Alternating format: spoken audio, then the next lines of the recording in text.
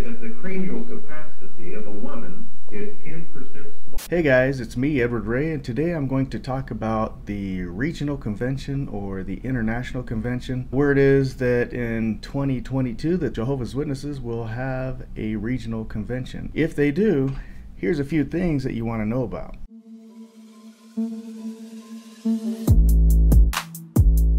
A regional convention or a international convention, they are both cash cows. I mean, the organization makes a lot of money off of the many visitors that they get. Whenever you are coming down and you're renting a hotel room, you are not getting it at a good rate. Why? Because there's a kickback involved in which the organization makes some money off of you. During the regional conventions, whenever you have a hotel list, that hotel list is hand selected.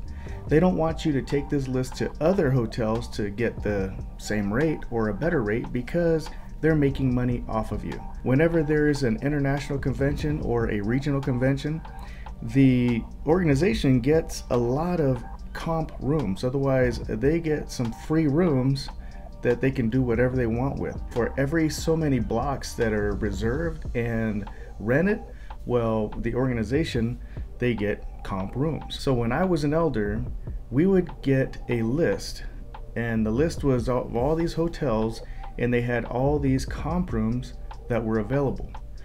No, they weren't given out to the poor. They weren't given out to, the needy or anything like that. They weren't given out to the handicapped, although you could fill out a form, and in that form, it's called a special needs form, then you could be selected to get a free room, but they're still going to want you to donate. They don't mention this to everyone. Why? Because at the end of the convention, these rooms are sold off. So why do I say that? Well, I was one of the elders that I would call up only other elders or ministerial servants that are in good standing, otherwise that have the funds to do it. We'd call them up and say, hi, would you like to be part of a program where we will comp your rooms for you? Just tell us how many rooms you have, how many night stays, we'll comp those rooms for you. But instead of you paying for your hotel stay, just put that amount of money inside the contribution box. And that's how it works. So basically they were selling free rooms to people, but they call it donations. There are so many families that could have benefited from this, but they don't care. It's all about you're just a number and they want more money. So we all look forward to lining up at the front of the Coliseum or wherever you're going to have the international convention or the regional convention, just so that way you could be all crowded. It's burning hot because it's summertime and everybody's going to rush in and get seats. It looks pathetic. And the other thing is I mean, it's hot outside, and you have this family you're toting along. You're trying to tote your lunch because they don't want you to buy from the vendors outside because that might be contributing to worldly people, right? Don't want them to make money. They make it seem like these vendors are like cockroaches. They just view people that are not Jehovah's Witnesses as dirt. They even have a problem with ice cream vendors. I mean, it's hot outside. So basically, if you go to convention, you have to take your own lunch. You have to hope that your ice packs keep your food cool. And you gotta stuff your lunch underneath your seat while you're there at the convention. It's really pathetic because, everybody looks like they're having a bunch of picnics out there. And, it's just, it doesn't look good. It looks bad. I've seen it some places where we'd have assemblies, and at the assemblies they wouldn't even allow you to have water bottles in there. I mean, we're in Arizona. There was one time here in Arizona that we rented a school so that way we can have an assembly, and during that assembly, guess what? The air conditioners went off, and of course there were brothers at the doors making sure nobody brought in any kind of coolers, lunch, drinks, water, nothing. So they couldn't bring anything inside. And well, the AC went out. They kept on with the program. People were passing out. Finally, somebody ran and got a whole bunch of water bottles, and they were passing water bottles around, and it was such a mess. It was a hazard. People should not be treated like this. I mean, really? That spiritual food, which is just, rehearsed garbage, it's the same stuff that you read in the publications. All they're doing is just basically reading an old Watchtower to you. there's nothing new, there's nothing different, and it's not a joyous event. It's not joyous to try and hurry up and get there so that way you have good seats. It's not joyous if you can't even relax, and it's a mess. So anyways, with that one case, I mean, I just remember people passing out. They were hot. It's embarrassing. It's an embarrassment. And that whole thing, you know, going to assemblies and conventions, it's all a joke. In their publications, it talks about how Satan will put burdens upon people that they can't bear. Well, that's what this organization does. It puts burdens on the backs of people that are just everyday people. These higher ups, they treat all the other Jehovah's Witnesses as slaves, and they even call them slaves. Who wants to be called a slave?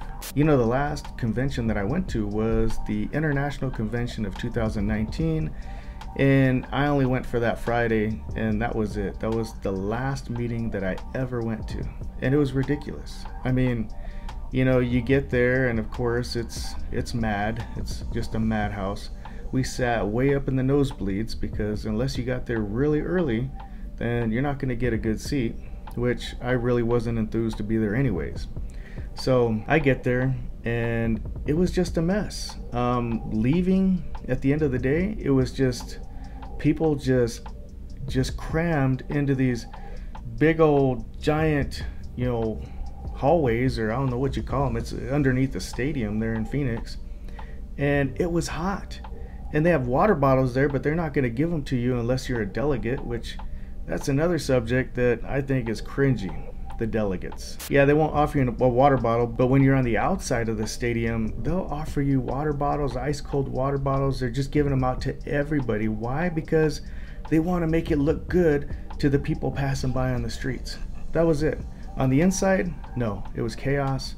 I asked somebody for a water bottle. They said, oh no, you know, you can't have these are for the delegates. And I mean, there were like 4 cases underneath their table, and they said, oh, but there's a water fountain. And I was like, I am not drinking out of a water fountain. I mean, yeah, they probably didn't even clean those things. It was just condescending, and it was ridiculous because I wasn't a cash cow. I wasn't the delegate who was the cash cow.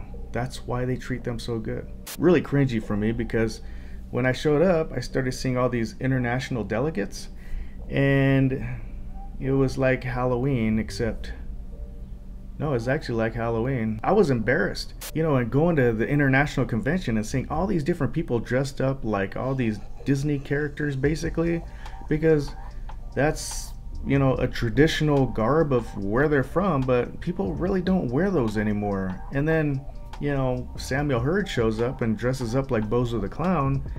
You know, that kind of was a straw that broke the camel's back. So this will be the second year that our family has not been to any kind of assembly or convention. It is such a relief.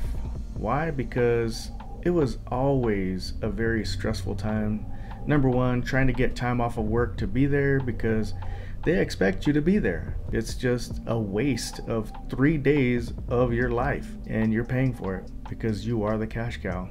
If you like this video, please like, comment, subscribe, and hit that notification button so that way you don't miss the next one. And other than that, thank you for watching.